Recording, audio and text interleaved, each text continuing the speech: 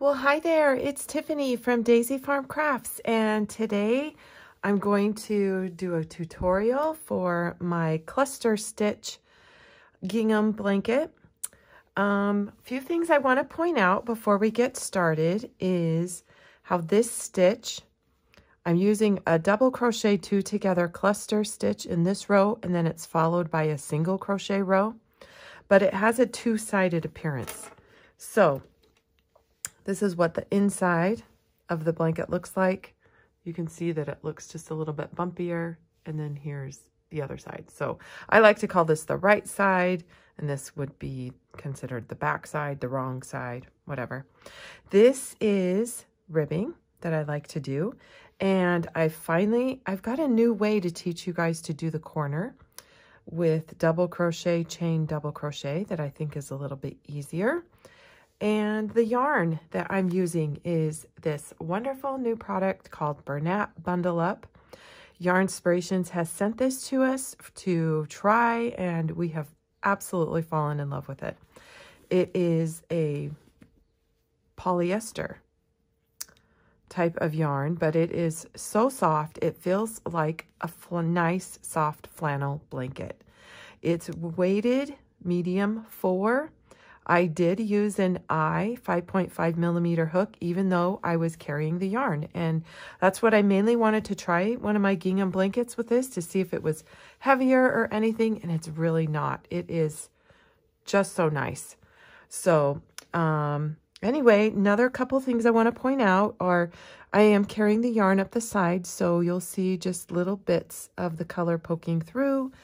And if you can tell, you can still see a little bit of the dark blue coming through the light blue, and up here just barely the light blue through the gray color. So just want to make sure that, yes, when I'm carrying yarn, you still can see little bits of color. All right, well, let's get started. All right, so the squares on this blanket are 10 stitches wide and 8 rows high of alternating cluster, single crochet, cluster, etc. But for today's sample, I'm going to just make these a little bit smaller so that we can get through the tutorial quicker.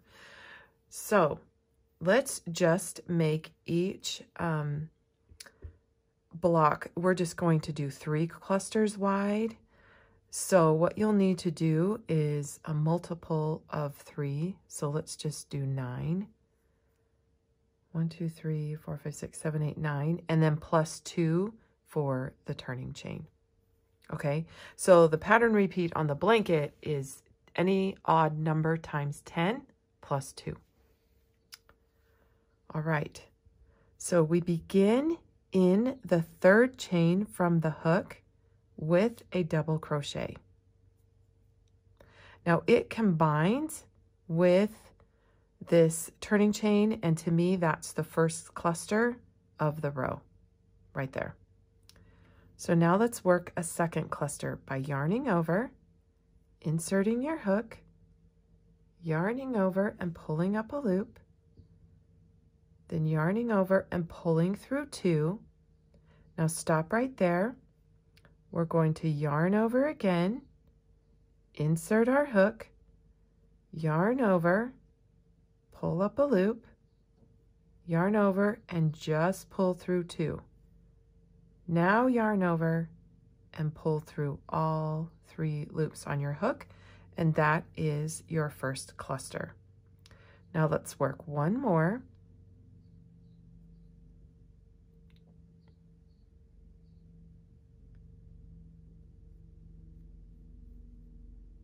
And after we pull through the first 2 loops, let's stop right there, because that is our 3rd cluster and we need to change color. Now we need to add in the light blue color. This light blue color will be used throughout the entire blanket in every row, which you usually choose the medium color to do that. So I'm also going to keep the dark blue to the back of my work and the light blue to the front of my work. This will help you from keeping the yarn to get twisted. So let's work another cluster.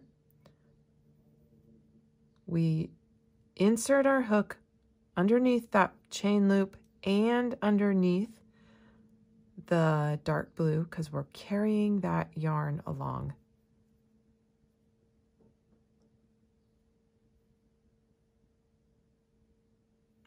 With a cluster. There we go. We can kind of adjust our loops there. The first row is usually the hardest because we're just trying to get our tension correct and get all of these stitches in here.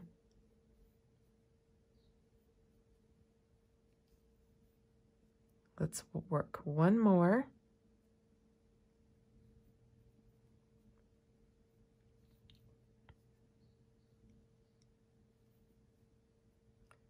All right, now before we pull through, we're going to always keep the light color, or this light blue, towards the front of our work.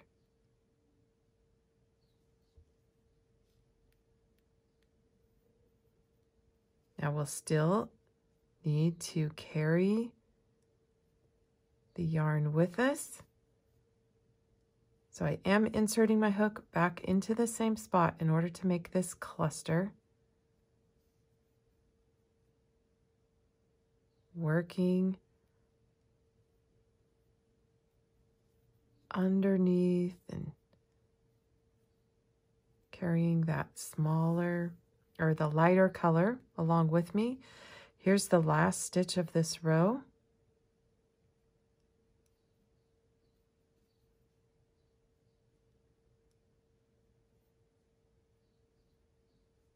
Pull through. Okay, that's what I've got so far. Now it's a row of single crochet. So chain one and turn, and go ahead and bring this light blue around the side and put it behind your work so that we can insert our hook underneath that carried yarn and make a single crochet.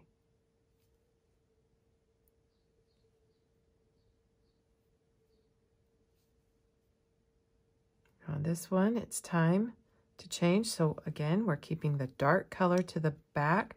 Sometimes when I'm sitting on the couch, I'll have the one color on the right side of me and one color on the left side of me. Keep them far apart. And then that helps them from getting twisted at the end of the row. So see, and before I pull through, pull the one forward.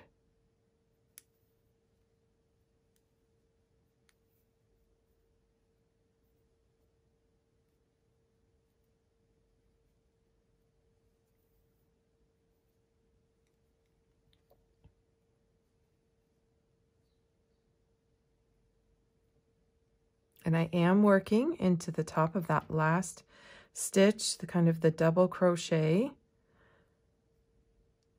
that was combined with the turning chain. Now let's go back and work another row of cluster. So I'm chaining two and turning, wrap the light blue around the side, and right here into this first stitch, you can count the two chains, 1, 2, right there. That's where we'll work our first double crochet. That acts as our first cluster. So there's one. Now let's finish two.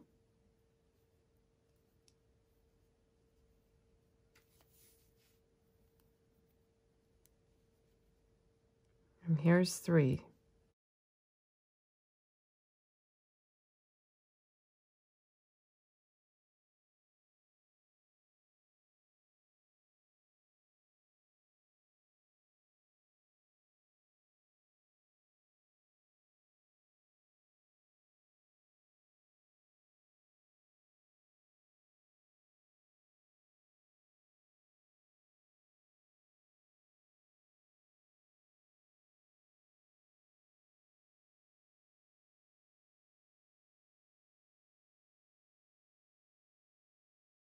Give me some slack on that. Keep it to the front.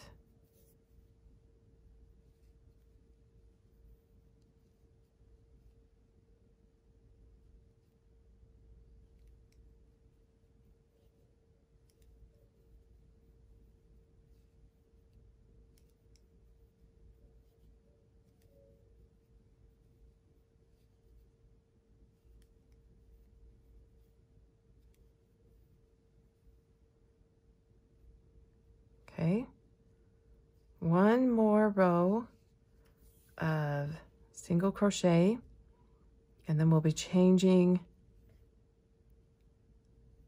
and adding in the silver color.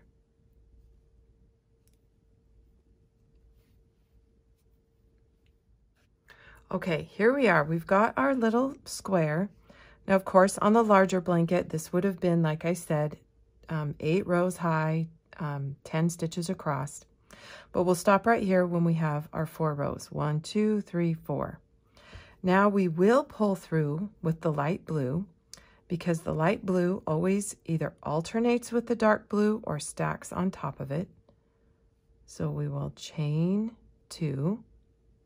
And I always take the time. Now, this is one end on that blanket. I went ahead and I clipped the dark blue and I wove that end in later. So you can at least clip that one.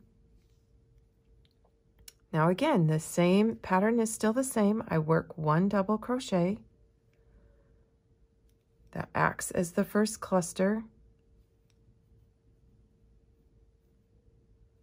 And to add in the silver color, or another great substitution if you didn't want to use the gray is you could use the cream. Here we go, here's my end. You just simply lay it over the hook, pull it through,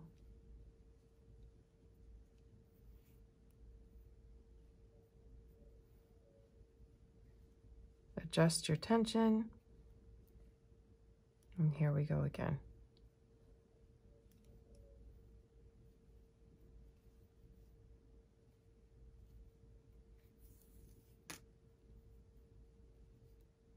Everything is still the same. I am working over this light blue tail, bringing it along with me.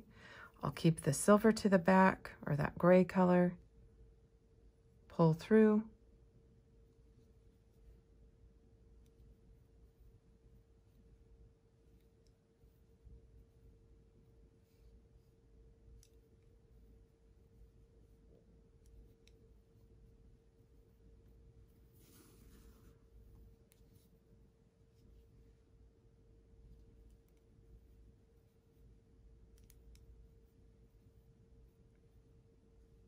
Chain 1 and turn, and now let's work a single crochet row. Wrap the silver color around the end.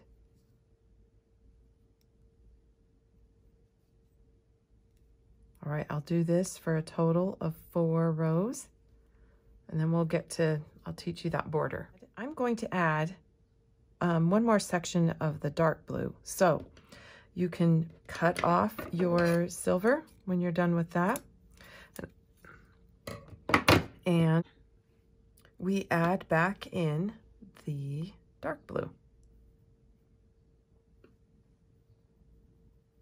And I was thinking as I was working out, this is a great, I mean, if you're first time making gingham or unsure about this stitch, just do this little sample swatch so that you can get really comfortable before jumping in to the big blanket. Now I'm wrapping the light blue. I've never cut the light blue, and you really won't need to because it's used in every row.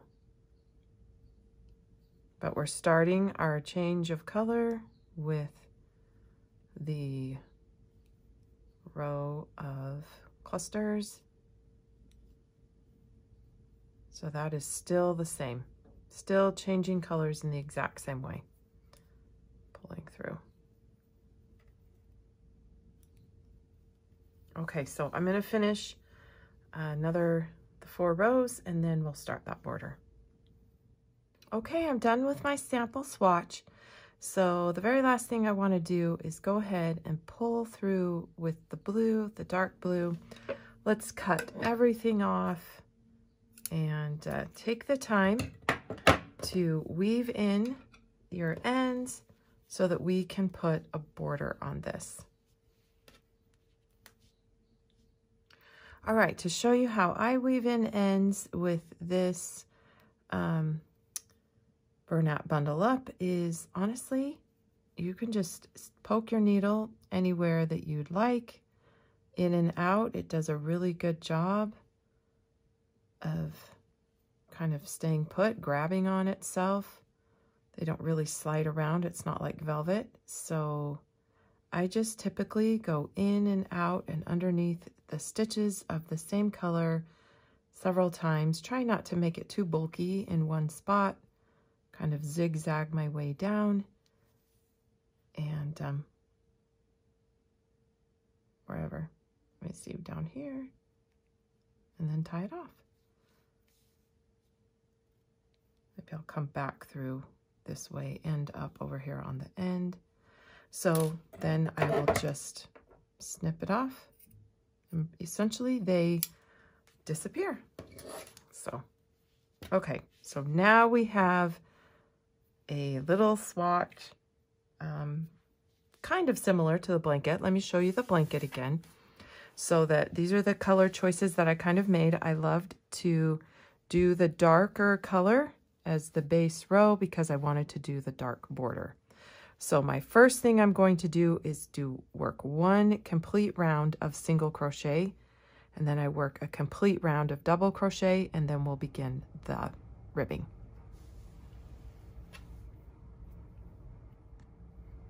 All right, so I'm beginning in the last corner, kind of where we stopped. I'll pull up a loop and chain one, and then I'll work one single crochet right there where I pulled up a loop. And now I'm just going to also crochet over this end.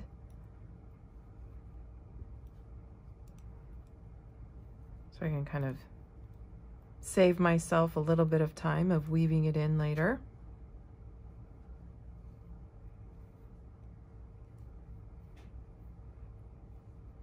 So when I get to this very last stitch, I'm going to work 3 to get us around the corner. 1, 2, 3. Now, I am going to work 1 single crochet at the end of each single crochet row, and then around the post of those cluster rows, I'll work 2 single crochets. So I go 1 into that end right there, the end of the single crochet row, and then I'll come over here. I kind of like to split that cluster apart a little bit, just so I can hide the yarn that I carried up the side a little bit better.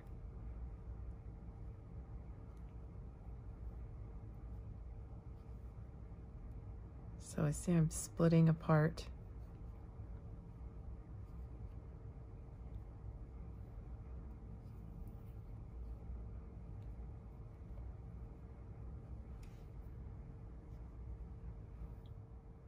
Okay, when I get down to this end here, at the bottom of the stitch, that's where I'm going to start. I'll get my corner going. 1, 2, 3. And this third one kind of is counting as the first one of that bottom of the row.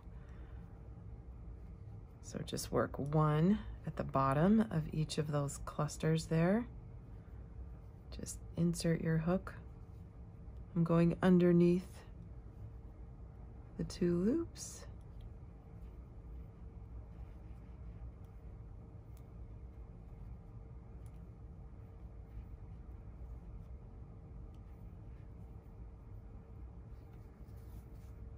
I'm going to finish in that 3rd stitch. I'll just make my corner, add 2 more, and then the same thing up the side. I'll work 2 single crochets per the post, and then 1 for the single crochet row. And that should pretty much even out the sides of your blanket.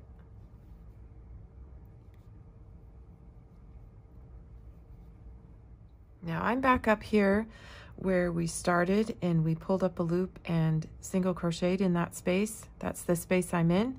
So I've worked one single crochet and I'm going to work a second one. So there's our 3. 1, 2, 3. Now I'm going to join with a slip stitch into the top of that very first single crochet that we made. And now I'll chain 2, and I don't need to turn. I'm just going to keep going in the same direction. And in the next stitch, I will work a double crochet. And now I'll work 1 double crochet into the top of each single crochet. And I'll show you what I'm going to do just slightly different in the corner.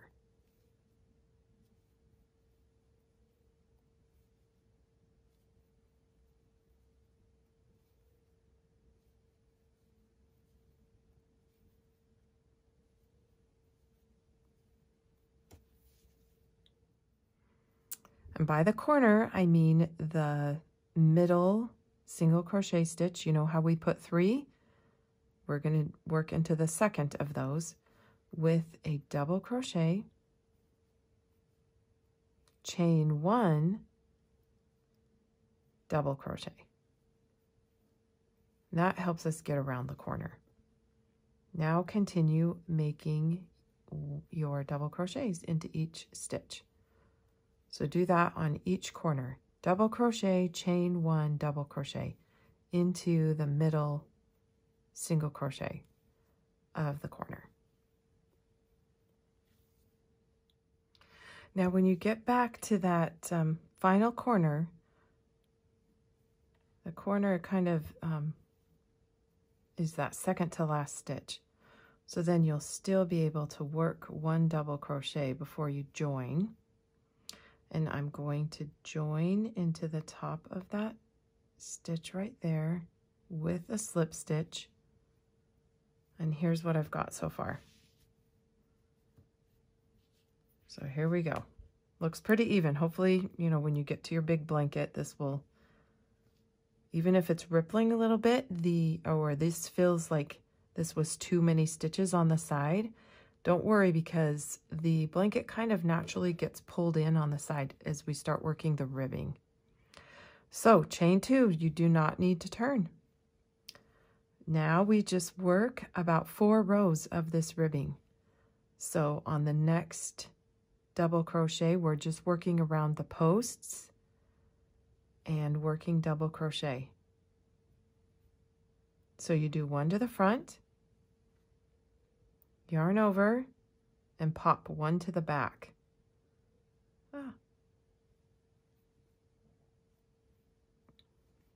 Okay, so I kind of, after I pull through, I kind of like get that up a little bit so it'll be taller. And I pop 1 to the back. All right, work these down to the corner and I'll show you what's different about working the corners than my other patterns. Okay, so I'm right here to where there are the double crochet, chain space, double crochet, all into the corner stitch. So how I'll work this is the next post in the sequence is supposed to be a front post, so I will pop it forward. And then around the chain space, I will work the double crochet, chain, double crochet. I used to have you just work 3 double crochets into the corner, and then we would work a series of front and back post double crochets around that middle double crochet, and it was just a little bit bulky and hard to do. And subbing it out for just a chain 1 seemed to be a really good solution. So now I just start again with popping the chain, popping it forward to match the other side, and now I'll alternate. All right, here I am ending this last row. That'll pop forward. So I just had worked that corner space, and then here I am at the starting. So I just insert my hook into the top of that stitch and then slip stitch, chain 2, and continue around. Now I'll match what I have from the row below. So if it's a front post, I'll still pop it forward. And if it's a back post, I'll pop it to the back. And let me work you on down to this first corner, and then I think you've got it. I worked this, you know, you can work this border as wide as you like, and I believe I did 4 rounds of the ribbing.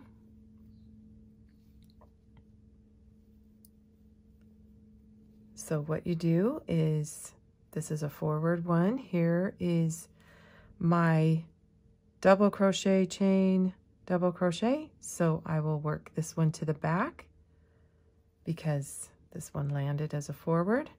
I'm just always alternating. Don't forget your double crochet, chain, double crochet. Build out that corner and then start with a back. And there you go. Okay, that's it. You never have to turn your rounds or anything.